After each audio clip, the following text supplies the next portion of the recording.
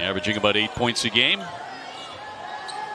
Miami moving it, trying to get it downstairs, and well done there to get it in the hands of Omier for 2. And he talked about growing up during that time and how much of an impact it had on him as well. Miller, great feed there, and a vicious slam by Omier. Jordan Miller attacking the paint and Omier attacking the rim on that finish. As you mentioned, left no doubt every day being that same guy that he knows that he can trust and rely on. Zipped inside for Omier, yes. I think that, they need some of these wins in order to be able to get in those conversations. Gerard, ill-advised pass there out of the double team. Down the lane, Omier lays it in on a foul, too. No stopping.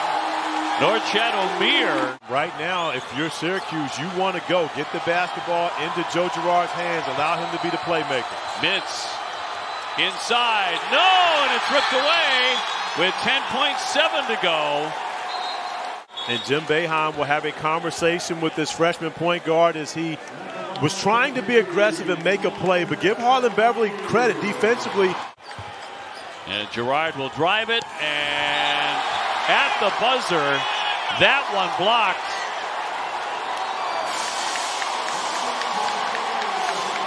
82-78.